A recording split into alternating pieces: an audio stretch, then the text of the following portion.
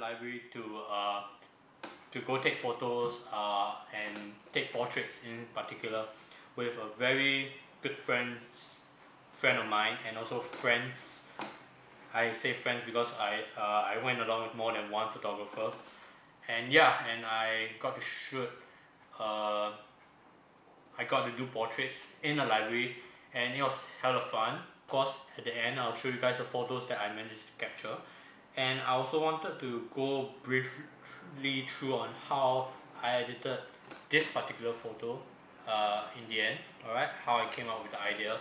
And yeah, so that's the plan for this video. Since it was my first time shooting portraits at a library, to be honest, I was kind of nervous because I was afraid I made too much noise. We make too much noise at the library and the librarian will stop us.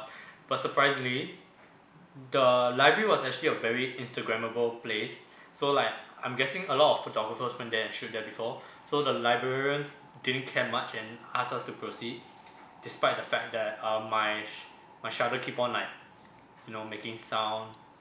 And it was just like, this is what happened. So I shot them. Oh my god, that is one loud shutter sound. Alright, so yeah, so anyways, okay, let's just go through on how the pictures turn out and why I shoot the way I shoot. Alright, so basically let's just look at the first one. Okay, the first one is quite basic. Is basically I just asked her to stand in the middle of two library books, freak, what is it called? Whatever, book stands, alright, owls, library owls, alright. Then I just did a normal landscape shot. I just wanted to like put her in the middle, and you can see the sides are quite blue because I wanted to bring out like the cool area of the air conditioning of the library, which is bluish. That's why you can see like the sides are blue. And yeah, that's that photo. Next photo. Okay, this photo I like because what I just did was I just went with the basics and I did like leading lines. So I just followed the leading lines of the book trails, alright. So basically I let her be at the end, and if you guys can notice, it's a bit of 1/3 rule. I put her at 1/3 of the picture and I let the books blur out at my foreground and let it guide towards my model. And yeah, I really like this shot. And same thing, I also put my tone curve slightly high up to the blue. Alright, basic portrait. This one I used my 70-200 just to create that depth of field at the back, but here's the thing, I'm still using a kit lens, so my 70-200 only go to f4.5, so it didn't create that much depth, despite the fact that I could like use Photoshop to create that depth of field, but I ain't gonna cause lazy. Because this right now, these are just the basic shots which I'm showing you guys. I haven't gone to the ones I usually, that one picture which I created like with my heart and soul, alright. But anyway, let me just check out more just the basics. So just basic through one bookshelf to another book, a book down at the foreground, and like create it as a leading lines. Like there's the books this. So basically in this photo you can see that I put the book trail towards the model, just same, a leading line concept. So that's that. I thought that was fun to do. And oh yeah, I forgot to mention that I also put a light, my iPhone flashlight on her book, so that the light will just shine and just create a focus, like a spotlight for her. Alright, so that.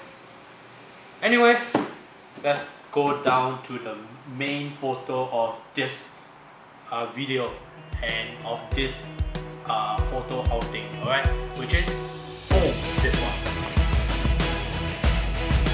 Yes, I am proud of this shot because I put in so much effort into it. I got made a butterfly concept photo before, and I like this one better. Oh my god, this one is, I like it.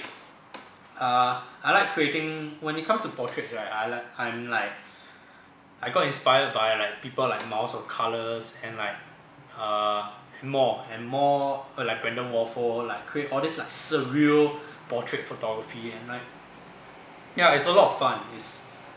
It's like hard to believe that it's happened, but you know it's fake, but it's like so still nice to look at. So yeah, that's what I created. So that's that, and yeah, I'll go through how I created this photo, a tutorial in the future. But yeah, that's that. So okay, maybe a brief summary of what I did. So basically, the photo at first, show you how it looked like. It looked like this, alright. Then afterwards, I just added in, of course, the butterflies and like the sparks and the sprinkles around the butterflies.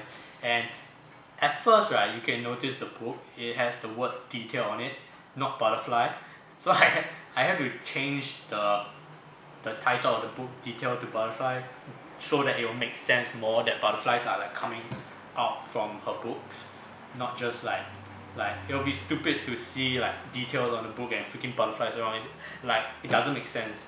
I feel that the thing about surreal portrait photography is that the story, it must link everything, every part of the picture must link. Like when it comes like the book, so basically I'm trying to say that okay, she's reading a butterfly book, so all these butterflies are coming out and like it's very surreal. Yeah, that's why I went with this concept.